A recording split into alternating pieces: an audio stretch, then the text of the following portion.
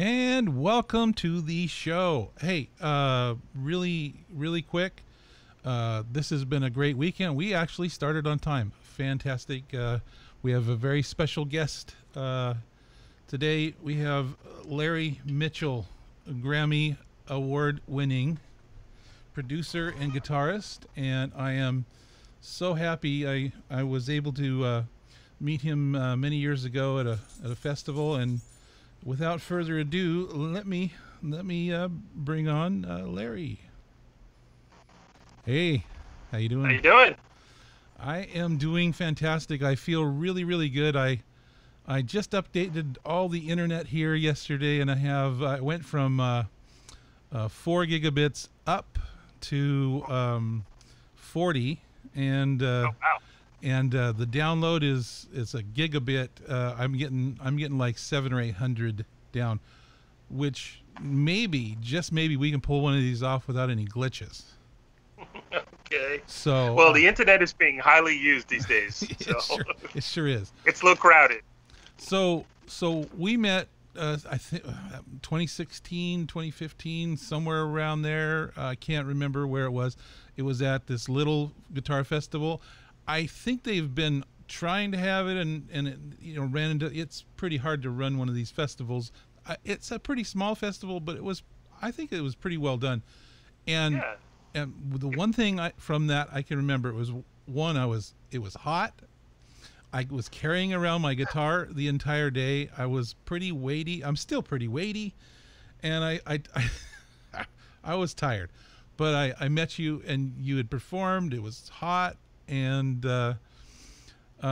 you were just about one of the most cordial guys that I met. You're very kind to come on the show. But one thing in the afternoon, and I don't know whether you were using the AX8 and probably the H9 at the time. I can't remember.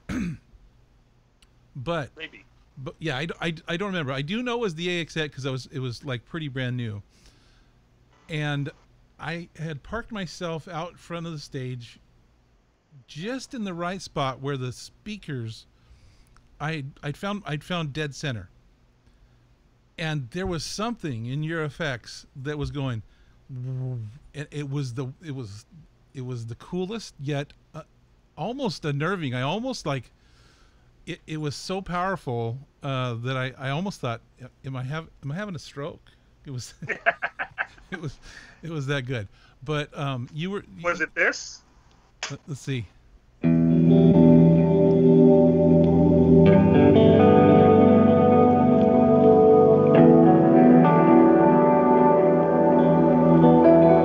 Was it stronger? It was stronger. It was going back and forth. And it would have to be one of these sounds. It's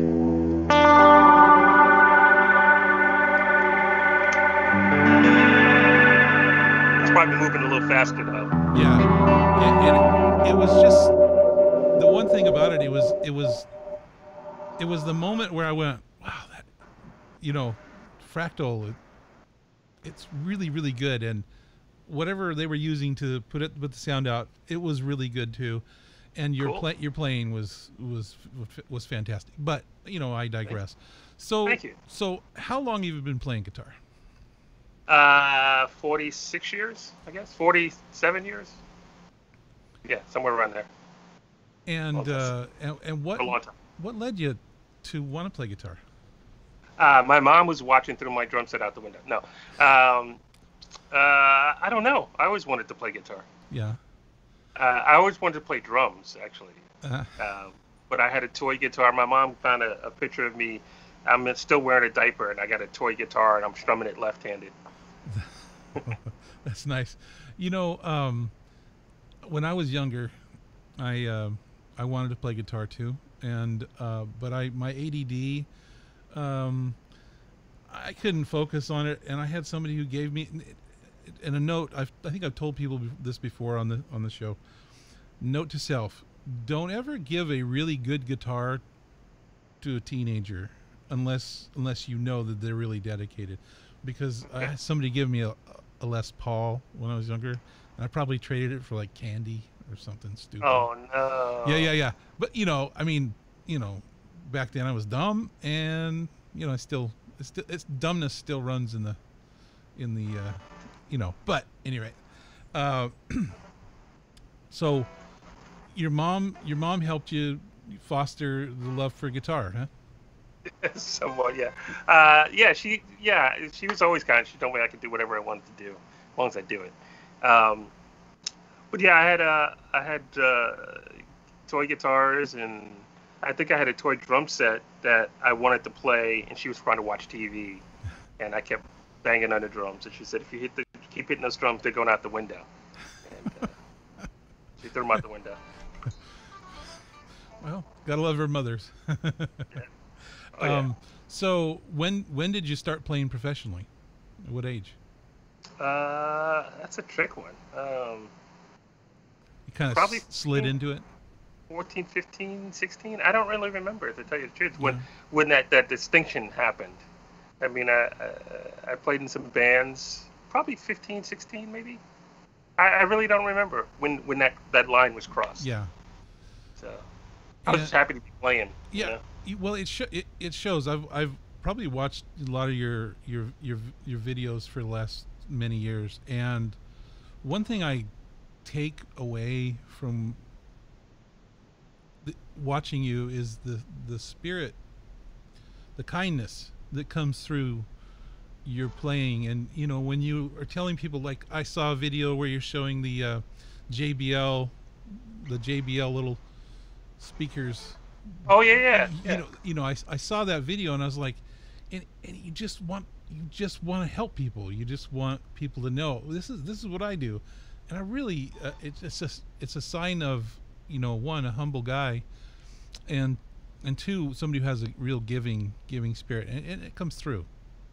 Thanks. I do enjoy what I do, and I love music, and if I can help people, that's great. Sometimes you can't help people, but you know, I try sometimes.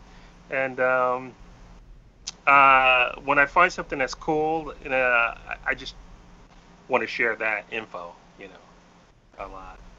So when you started your guitar career, and when did you know that you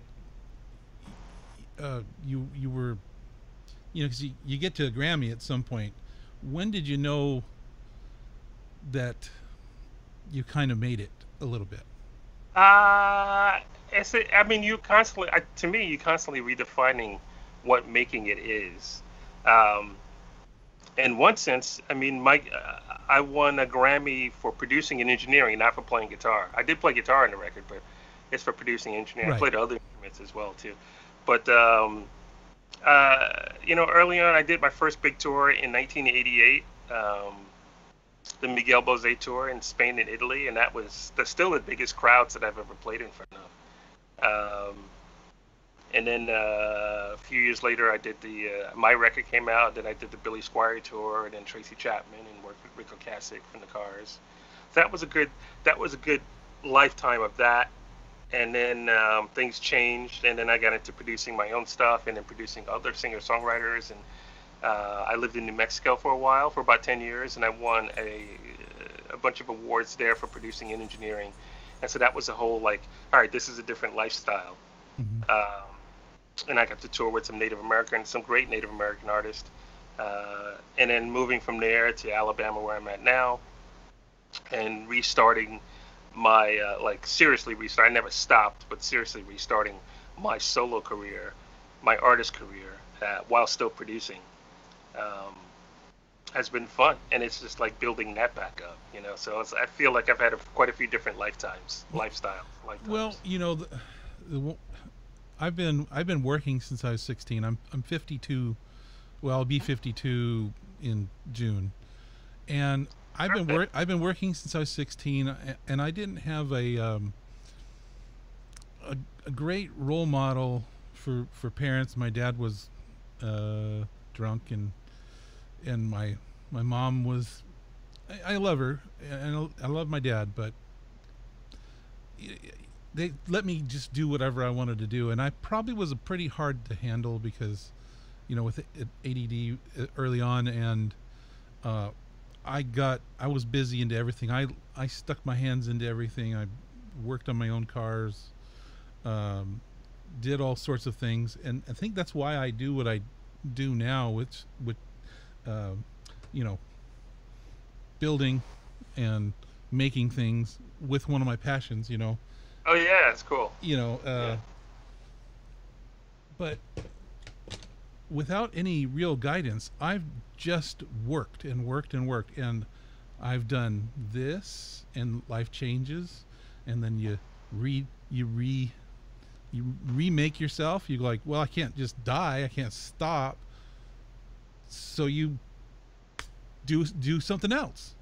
Yeah. And you make it work, and you do, and then when that something happens, because I remember 2008 was a really rough year for a lot of people, and you just turn and make yourself. And I think that's when I got back into guitar, was right around 2010. So I've been trying to play guitar for about 10 years. And you know what, I'm never gonna be the guy that everybody wants, but I have managed to turn my love of music into a pretty decent career where I help people a lot. And you just have to remake yourself. And I think that's sort of what you're kind of talking about, is you have to, you can't just give up. You have to keep moving. Oh yeah. I've definitely hit some roadblocks, and I didn't give up. I just went around them. Around or through. Yeah, without getting too personal. What was the worst time that you've had worst trouble you've had to get over? There's a lot of different things, but after doing Tracy Chapman tour, I was home for about 2 years, and back then there was no internet, so people didn't know you were home. You had to be out all the time, and so you start running out of money, and you run into people and you go, hey man, when you get off the road, I got a project for you. I said, I'm off the road. I've been off the road for a year and a half. And at that moment, let's see, how do I do this politically correct? There was a gentleman who used to work at one of the guitar magazines, and he left and became a record executive at a big label. And he called me up one day, and he said he was a big fan of mine. We used to talk and stuff like that. And he wanted me to come in and play him some material I worked on. So I worked on some songs, did him on a 4-track, because that's what I had. Brought him into his office, and he listened to half of one song, and then he proceeded to tell me why I was not going to do well, and that I was almost 30, and I should really reconsider what I'm going to do and approach music differently, and maybe not play so in tune. and and I left there feeling really bad. Yeah. And but then a friend of mine, a friend of mine said, you need to make a record on your own. I didn't want to sign any more record deals. I had been signed to 5 labels and not made money from any of those labels really. And so a friend of mine said, you need to make a record. I said, I don't have the money to make a record, because back then, like now, I can make a record on an iPhone. Yeah. But you couldn't do that back then. And so a friend of mine Sam gave me the keys to his house. He goes, I got gear in the basement. You go, here's the keys. You can go every day if you want, make a record. So I did. I made an acoustic record. I made an electric record that was horrible. Never released it because that was my learning experience. But with the help of friends, I made an acoustic record as a practice record to work on my engineering. And that's what ended up coming out and being really cool. Really cool. And that gave me the confidence to not worry about other labels. And over, I'd say probably over the following 10 years from that, gave me the confidence to not worry about what other people think so much. I'm gonna play guitar for me. I'm very happy if other people like it. I'm really happy when other people like it. If they don't like it, it's not for everybody. You can't please everybody, and not everybody's style is for everyone. So all I could say is I'm still making money. I'm still making music. I have a Grammy Award. I'm the single largest New Mexico Music Award holder. I have a San Diego Music Award, and that guy is back at a music magazine, but in a very diminished role. So I've not that I wish anything bad on anyone, but I shouldn't have let him get me down from the start. So I hope that if anyone else goes through that they don't let someone. Things, especially if you are really emotionally connected to the things you do, if you really believe in what you do. When 5 years or so ago, Line 6 Helix, it came out, and I had started, kind of a little bit of a user group on Facebook, and we started, and then I was doing little videos, and I do the best I can on playing, and back then I was not as good, but I had a lot of passion. Okay. And there was some severe criticism from certain people, and I had somebody reach out from England. His name is Paul Hindmarsh, and he does a lot of the demos for the Line 6 gear, and he's really good. And he told me something. He says, "Hey, you can't please everybody, and don't feed the trolls. Don't give them what they want." And the best thing I have learned through this is you just cannot please everybody. So therefore, do the very best at what you do, and appreciate and love what you've done. And if somebody likes it and they gel with you, great. If somebody doesn't, okay, no problem. It's not for everybody. But Absolutely. It when you set your expectations lower for people, and you say, don't assume that they had bad motives when they started. Maybe they had a bad day. There's all sorts of things you could apply. And when you do that, when you set your expectations low, then you won't be disappointed, and you set your own expectations for yourself high, and you just keep going. But yeah. So yeah, go ahead. My phrase has always been, I'm just trying to be the best me I can be, and so I'm trying to make sure that I'm happy in doing what I'm doing, because there's so many other ways to make more money doing than playing music. So I'm happy, as long as I'm happy doing what I'm doing, then I'm good. I'm not going to let anybody else ruin that happiness from because so you just got to be the best you can do. Right. The best you can be. So when you got the Grammy, and you that's a different that's past that one bad situation, right? Oh yeah. This was in 94, 94, 93, 94 when that happened. The Grammy came in 2007 or 8. I think yeah, 2007. And have things been readily improving up until like 2020? Yeah, I mean, think there's ebb and flow Right. with the music business, but and like I said, there was the art. There, well, there's different facets of what I've been doing. So first, doing a lot of sideman stuff, and then that uh, molded into or shifted into being an artist, and then the artist side shifted into being a producer, engineer. And then engineer producer side shifted to me between doing that and being a sideman again, and then um, those two shifted into me being an artist, and then an engineer producer, and occasionally being a sideman again. So all I'm telling you is I'm going to be a sideman for somebody else, and for music I don't enjoy. And I'm not going to produce someone that I don't really like, or like their music. So I'm going to do again. I'm going to strive to be the best me I can be, and I've turned down artists that are as far as production, that are really amazing, but it's just not a right fit. And I've worked with artists that some people like, why are you working with them? And then the end product is really good, but when you start, they're like, there are other people like, that might be a waste of your time, and it's not a waste of my time. I have some of the best times with people, So I work with people. I work with projects for the people first.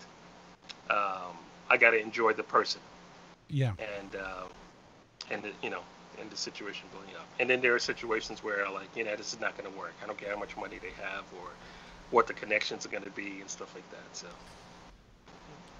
Well, oftentimes, if you're up against a certain personality, and I do I run into certain personalities, and they could have a lot of money, and I don't really feel motivated to work with unkind people. And Yeah. and I when something comes along, I've been in the computer repair business for a long time, and I've worked on computers for years and years, and there was sometimes these customers that you knew right when you met them, but you wanted to make them happy and do the job, and you force yourself into it, and then the phrase I came up with is no good deed goes unpunished. Yeah. So, with the, you have to work with people that you're going to be able to work with. And, these people are going to appreciate what you do. Even if it's not the biggest gain for you, it probably is the biggest gain for you, because it's more than just monetary at stake in life. Yeah. Absolutely. So tell me, let's get into gear and guitars. Okay. What are you playing with? Right now? Yeah. What's your go-to guitar? This one is the one I always see.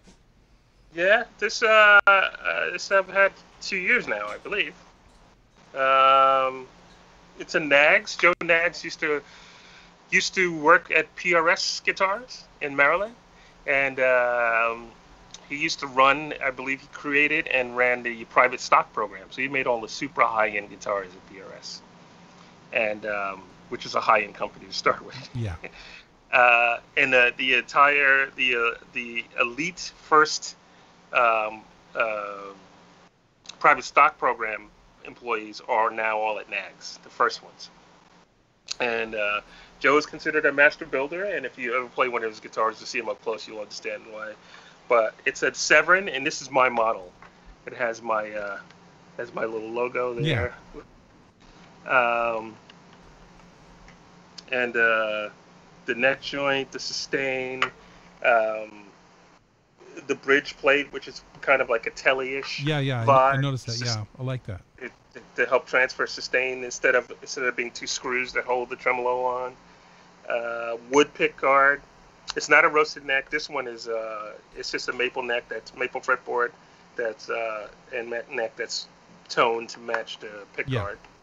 I have in my model Damasio, so I've been with Damasios for 30, I want to say 35 years. Yeah, 35 years. They were one of the first companies that put trust and faith in me. Yeah. When I had not a whole lot and just playing around New York City. So these are Damasio Area 67s, and this is a Damasio Satch Track pickup. But this is the neck version of the pickup, not the bridge pickup. And there are locking tuners, the Godos, and great electronics. It's got a 8.5 radius on the fretboard, which, you know, if I'd stopped to think about it, would have scared me, because I was with Ibanez guitars for 26 years, and I'm pretty sure those are like 14s. Yeah. Those are the fretboards. What was that? Oh, that was something in my house. the dryer. Oh, sorry. I was like, okay. All right. No, we're over time. Thank you. No. So what have you been using for effects? What do you, I mean, in general, you're using the Fractal. In 2008, I was playing with a lot of Native American artists in New Mexico, and after 9/11, traveling with guitar gear became a little intense. So if you check the pedal board, a lot of times they'll pull, if they can't see through it, they'll pull all the effects up and unplug everything, and they don't know how to put it back together. I did a festival in Finland, and with this blues artist Ellis Hooks, and we got there and we were opening up for Government Mule, and they had opened their pedal board up, and it was a nightmare. It was a Bradshaw pedal board, and you know, it was just, nothing was plugged in. Everything was just turned upside down, cables unplugged, because they couldn't see through it. So I remember reading forums, and it was a guy that I had read a lot about. His name was Scott Peterson, and he was talking about this new thing called the Fractal Audio Axe-Fx. So I was looking at it. I did as much research as I could back then, and I said I got to get one. So I called up and to order one. Actually, I put my name on the waiting list, and months had gone by, and I remember a friend of mine, after I had told him about it, he got on the waiting list maybe like 3 months after me, and he called me up and goes, "Hey, I got that thing, the ACCESORIES. It's pretty cool. Did you get yours?" I said, "No, I haven't." I go, "Wait, you were on after me." So I called up, and Cliff actually answered the phone. Cliff is the designer. Yeah. And so we're talking, and I said, you know, I was on the list for a standard, but I'd love an ultra, but, you know, I was on the list for standard, but I haven't gotten called. And he goes, "Well, I don't see your name in the list." And but, you know, he sold me an ultra. He had an ultra. They'd just come in, and that started a cool thing. And what we later found out was they had to change their list system, because there was another Larry Mitchell on the list. Oh no. So they didn't do it by email back then. They do it by email now. Yeah. But they did it by name. And so when Larry Mitchell, the other Larry Mitchell in, I think, Chicago, got his unit, they scratched that name off the list. Oh no. So that's why I didn't get mine. But so I went from the Ultra to the ACCESORIES 2 to the XL to when they came out with the AX8, which is the floor version, because most of my gigs, if not all, are usually in a year, are usually fly gigs. And then now I've been a beta tester for a while for the FM3, so I'm using the FM3 right now. I have an ACCESORIES 3 that I sit in my rack in my studio, and I use that a lot. I just haven't been traveling with it. Although, if I travel at all this year, it most likely will be by car. So I might take the ACCESORIES 3 out. You never know. Yeah, it's really cool. The I'm a Helix. I'm a Helix guy. go Mm-hmm. back to the Helix, and I have it stomped. they're great. They're great units. I I err on the side of, and this is what I tell everybody. Everybody was like, when they hear me get a fractal unit or some other thing. In fact, I did a whole little series on YouTube about I compared the fractal. It was the AX8, the Helix, Yep. the Headrush, and the HD 500. And what I did is I ran everything into my rack, my Helix rack, and I set up an IR so they were all running through the same IR. And I took my playing out of it, and I used these certain similar sounds of playing so that everything was the same. And I tried to make this as scientific as possible. And somebody will always find the hole, but whatever. So what I have found is that people suffer from, it's not just in gear. It's just a part of people. It's called confirmation bias. Mm-hmm. And it's whatever you perceive is your reality is what you will fight for. And when people compare fractal, and I got the FM3, and people were like, which is better? Why do you care? It's not better. It's not. There's not better. It's preference. They all sound great. In the right hands, they sound amazing. Every one of them, including the Pod Bean. I've heard people sound incredible with the old Pod Bean. Sure. But the converse is true. In the wrong hands, they can sound horrible. Every one of them. In the wrong hands, a good Mesa Boogie Mark IIc, it's going to sound bad that's too. Right. And listen, and it's not a matter of, listen, I play at a lower level than some, but I don't play too bad. And when I get into, when I'm in the mode, I kind of like the way I play, and I'm okay with the way I play. And that's the best thing. And I make some things sound good, and I make some things sound bad. It's okay. It's when you get in a mix, if you're in a mix, the differences are even smaller. Yeah. Let me say two things. One is I have an extra for a long time, for a year. My backup for my AX8 was a Line 6 HX Stomp and the Eventide H9 together. Yeah. That was my backup rig. So the Stomp sounds great. It's really cool. I still have the Stomp. I'm actually looking. I've done some stuff with Hot Tone, and they sent me one of those Impero ones. Yeah. That's going to be my backup, I think, for now, just because it has a built-in expression pedal. It's all good. It's a great time to be a guitar player. When I played in 1988 through 95, I carried around a 300-pound 16-space shock mount rack with effects in it and preamps, and then a 10-space shock mount rack with power amps in it, and 2 412 cabinets. And I can't tell you how many times we stuffed that stuff into my friend Dave's car. And, oh, you got one? Yeah. It's the Cerberus. It's the Cerberus. Oh, yeah. It's real similar. Hey, why not? Why? And then the other thing I was going to say was, I don't know about the levels thing. You play if we can get it out of our heads, everybody plays. If you play with confidence, you play at a good level.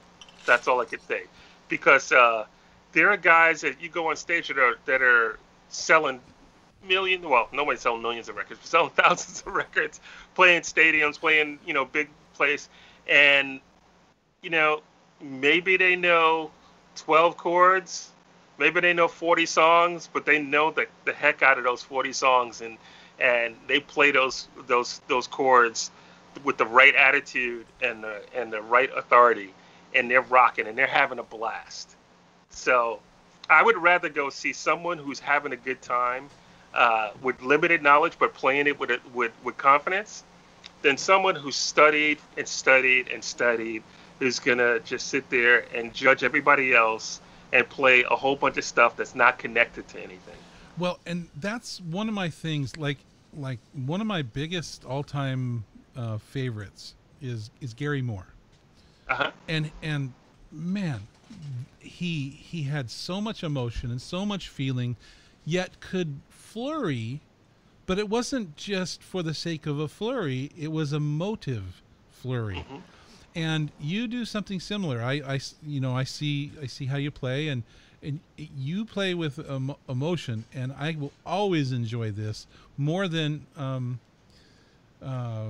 trying to say the right word. You know it when you see it, and when they can master the fretboard, it is amazing. It is a talent. It is a talent I don't particularly enjoy. Is that sweeping, shredding for the sake?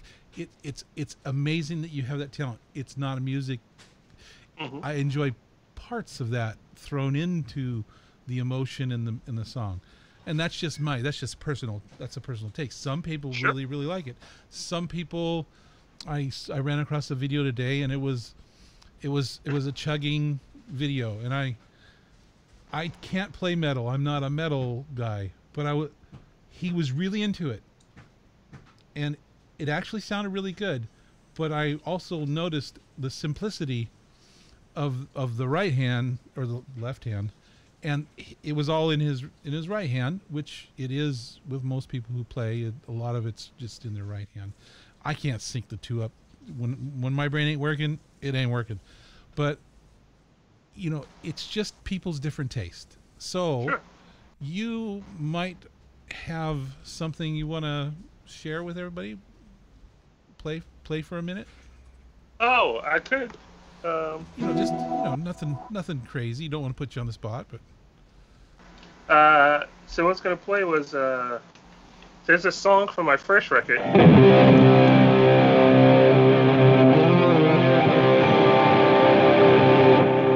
And I'm actually using the virtual capo. oh, nice. Yeah, but not to divert, but seeing as you mentioned that's the new thing, the fractal. How is it? Did the milliseconds get lower on the delay? Is it pretty good? I haven't used. I think so. They've only done that update for the 3. Right. I'm actually using the FM3 right now. Oh, okay. Yeah, but I think it is better on the 3, but I'm still using FM3. Is it now? Is this FM3? Is this the beta update? The one they just did? Yes. I know they didn't say they addressed something, but I tested it before the beta, and it was like 17 milliseconds. I could see the gap. But when I did the update, it feels tighter, even though they may have done some optimization in the CPU or something, but it does feel. I didn't notice. I noticed it right away when I first plugged in. I was like, oh. I'm not good enough for 17 milliseconds. But when I tried it afterwards, and it's really good. It's really good. So. Well, remember, they're still in firmware 1 something. Right. So all I can tell you is, since I've been using fractal stuff since 2008, 2007, 8, there are some giant leaps between the first firmware 1 and firmware 3, 4. Oh yeah. And then it kind of usually mellows out, and there's some cool stuff.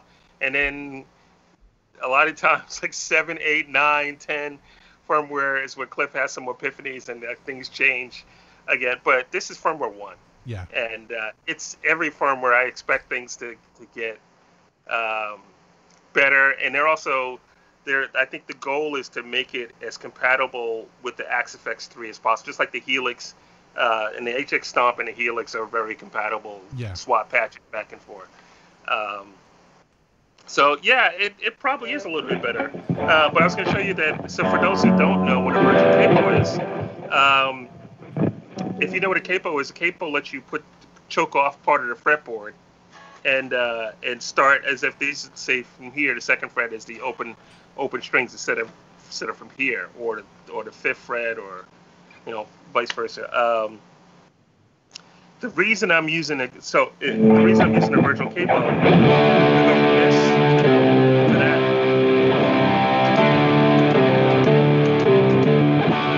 is because on my first record, the first song is called "In God We Trust," and after I came back from Spain doing a tour with Miguel Bosé,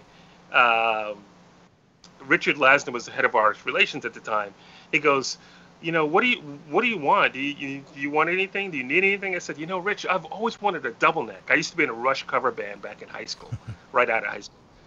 And I always wanted a double neck. He goes, all right, yeah, we can make you a double neck. And when we started making the double neck, they were making, Mace Bailey had made Steve Vai's triple neck heart-shaped guitar. And I was like, oh, that's cool. And they go, yeah, he's got this thing called a D-neck. I'm like, what's that? So they explained that. And they put one on the heart-shaped guitar, and there were 3 D-necks made for Steve Vai. And right after that, he got into the 7-string, so he didn't want the D-necks anymore. He has 2. I have the 3rd one with Steve's blessing back then. Oh, nice. Although he forgot about it recently. As I brought it up maybe 6 months ago, maybe a year ago. Was that somewhere at the Vi Academy? No, we were just talking about some stuff. Okay. But I said, yeah, I have that D-neck. He goes, what's that? So it's one of the necks on your triple neck. He goes, oh, yeah. He goes, how do you have it? I said, you said I could have it. So, but anyway, so the D-neck has 2 frets past 0 fret. Okay. So the strings are, and then, but everything else is the same spot. The harmonics are a different spot, but everything else is the same spot. So I wrote a song around it, and so the riff is.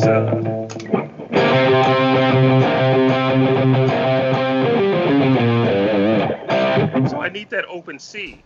I do that on here. It would have to be here. Doesn't work. So I hadn't played that song because I can't lift the double neck anymore. It's ridiculously heavy. I hadn't played that song live in maybe 15 years or more. And when the virtual capo, I was like, let me try and see if I can make this work. And I'm loving it. I'm glad that I used to start my shows with this song. So, yeah. I watched one of your shows and I think I remember this. So. All right, so here we go. So this is see if I can remember how to play it now. Now I'm talking about it. I don't play well sitting down too, by the way.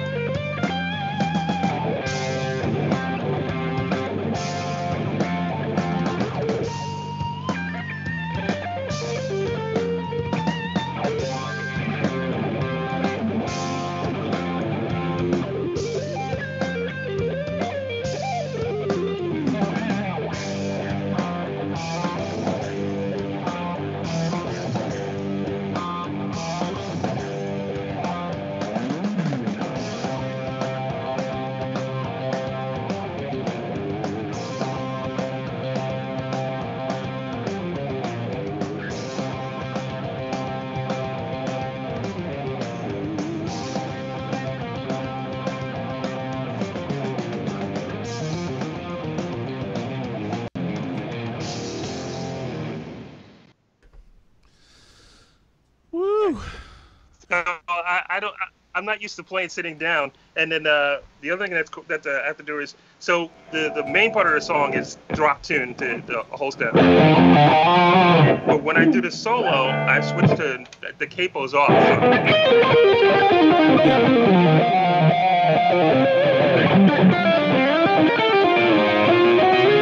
was supposed to be like that. It wasn't, but it is what it is. It definitely gets the old blood pumping. So, excuse me, I do not have COVID, but so that's fantastic. I loved every minute of that, and it sounded wonderful. And people are saying very much they like it. And Trevor Klein says, love the nags. And then I wanted to thank Steve Sterlacci for the $5 super chat. Thank you. I just realized I could see the comments. Oh, okay. There you go. Yeah. So I might have to put glasses on here. Forgive me. Hey, you know, I have them too. I happen to be able to sort of see because it's big. Cool. Yeah, we got Jack Rabbit. Jack the Rabbit wasn't able to hang out, but yeah, he'll watch it later. So Jay is on here. 708/8. Cool.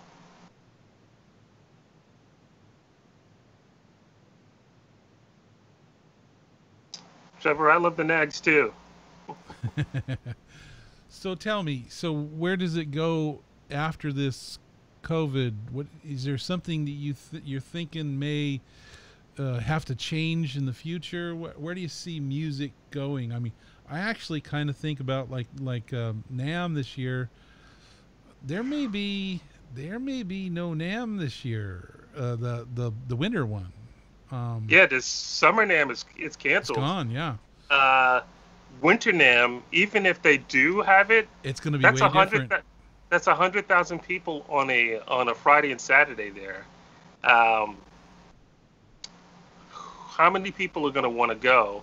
And two, if there's no vaccine by then, you have to think a good percentage of the people that go to NAMM are from all over the world. Oh, I know. Yeah. So when you come into, I imagine like right now, if you fly to another country,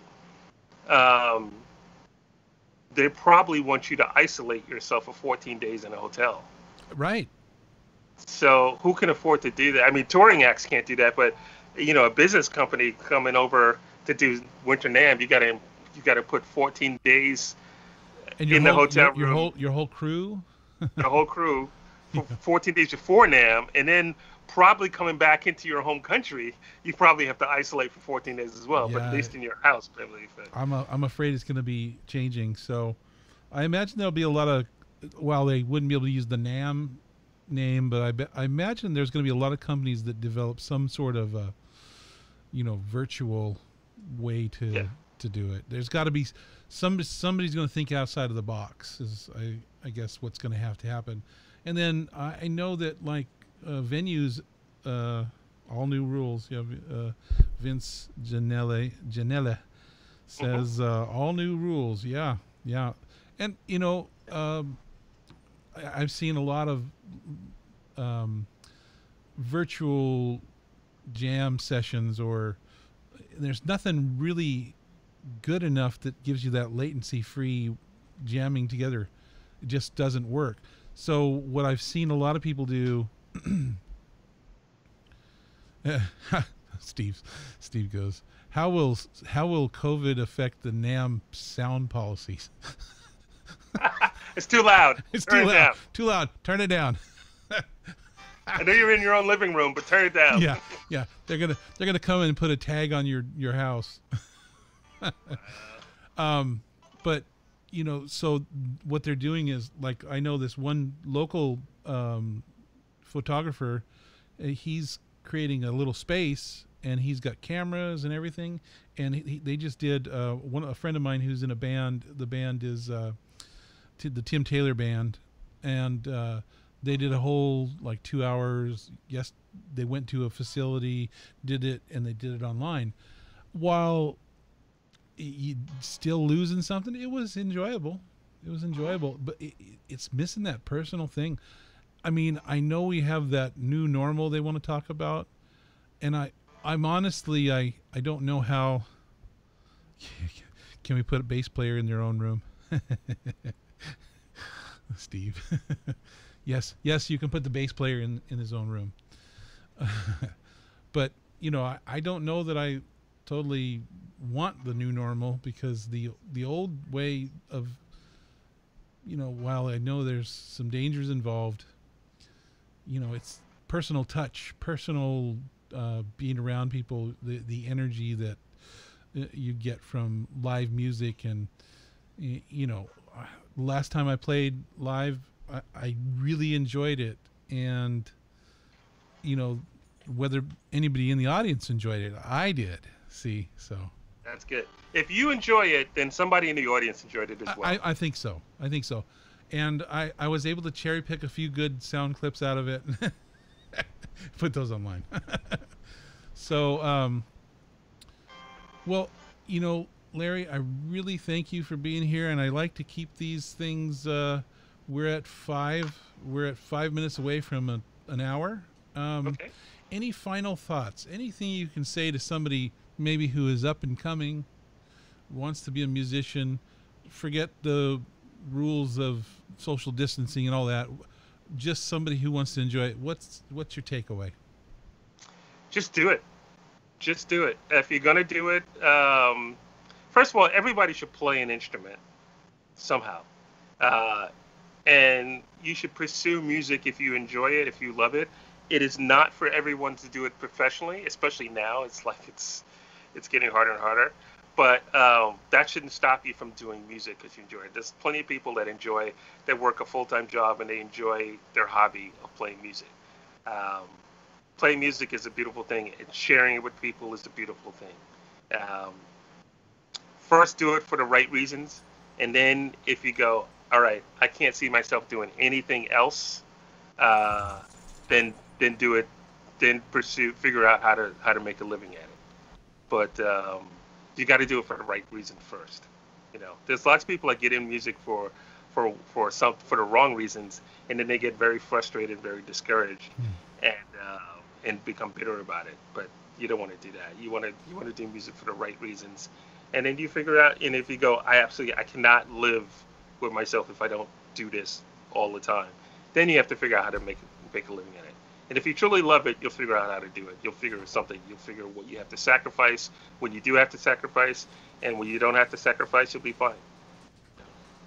Very, very good words. And, you know, I totally agree. And don't have any preconceived, if you want to make money in the music business, don't have a preconceived, well, I need to do it this way to make money in the music business, because I'm here to tell you that I make money in the music business, and I do it in all sorts of different ways. I do photography.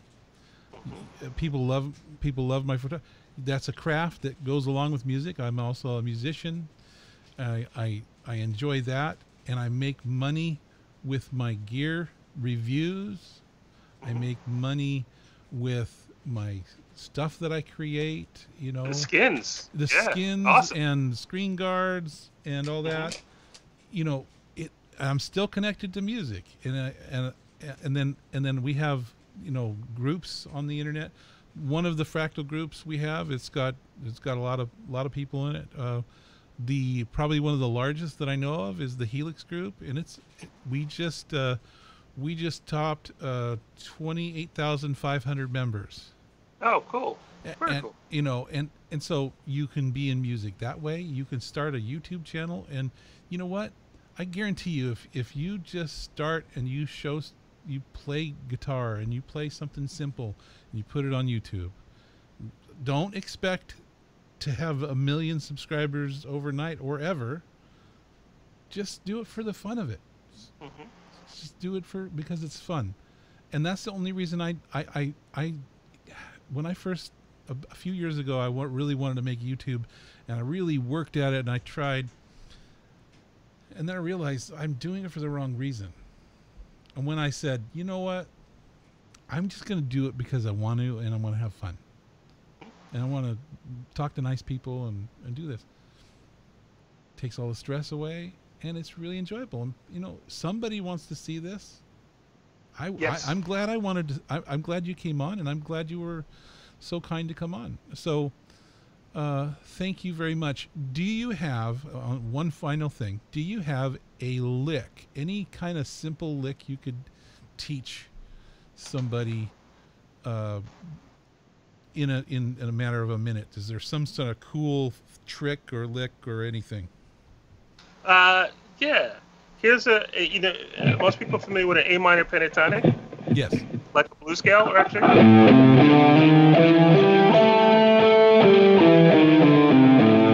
Well, you can play it on 2 strings. I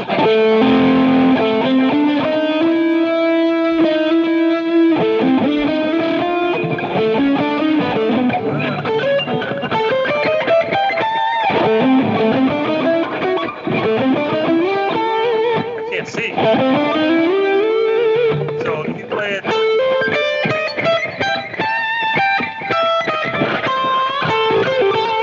Or you can play it like this.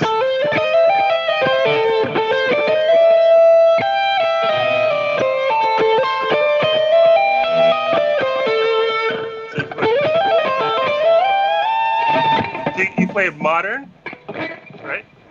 You play it modern. And then play traditional. So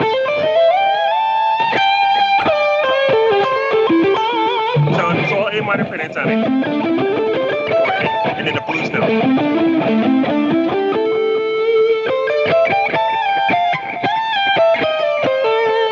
So I'm playing A minor pentatonic one way.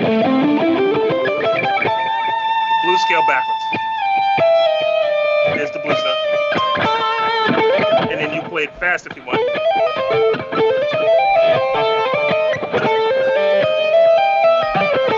So 10, 13, 15, 11, 12, 15. So if you play it up.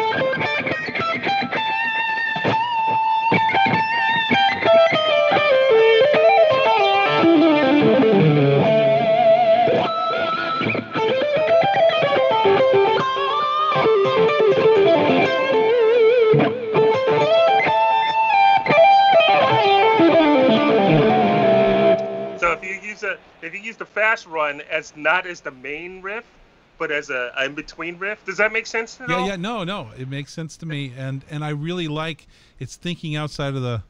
Yeah, somebody says, Chad's making the guitar face. Yeah, I was, you were playing, I'm doing the guitar face because I'm like, yeah. So do a traditional lick.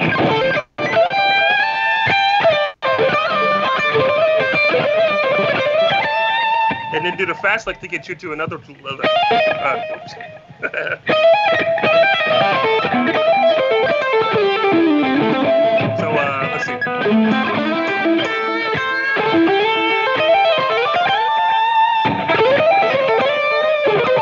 That's a good one.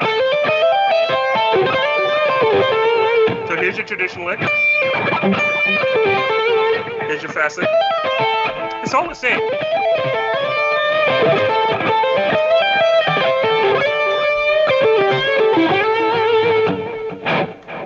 How's that? Very, very nice. Thank you very much. You've been very cordial.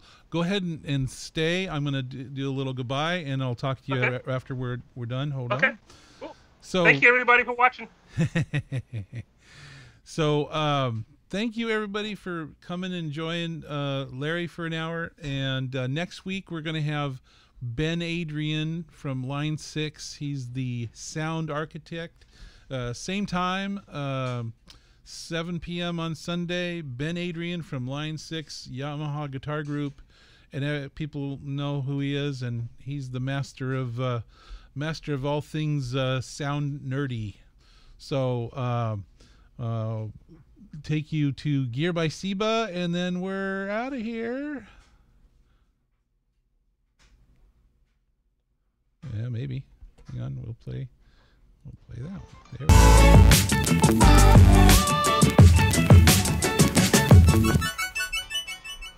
Bye-bye. Okay. And bro.